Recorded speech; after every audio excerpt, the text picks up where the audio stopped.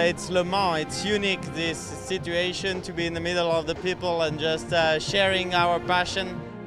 So many friends here, French friends, and fans everywhere. It's really an amazing moment. Absolutely crazy, all the fans, they go completely nuts.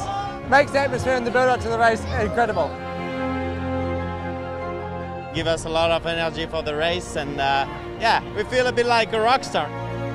We go racing all around the world, but there's nowhere like this. There's nowhere like this on a Friday before race week, so it's cool.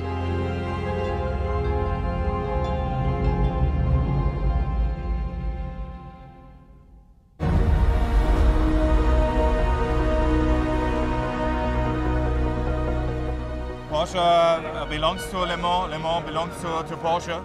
It's always the atmosphere in Le Mans here on the grid. Outstanding, goosebumps, you cannot really describe it. You have to try to relax, to take your time. As soon as we start the engine, then we go to race mode. It's a long race, it's 24 hours, you can't win it in the first hour, but you can lose it. The car is immaculately prepared, the team have been working really hard, they've done a great job to repair the 94, and yeah, we're looking forward to the start.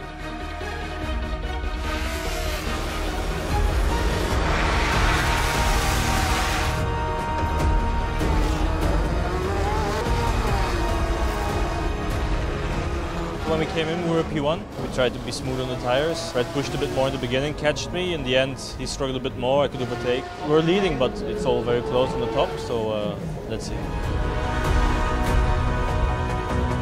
Currently we're P1. It's going quite well. Obviously, we've got quite a handy lead, but it's still early in the race. Very happy with where it's at, and we'll just keep chipping away. It's about 6 hours in the race. In the moment we are leading with car 92. Everything looks pretty good going into the night.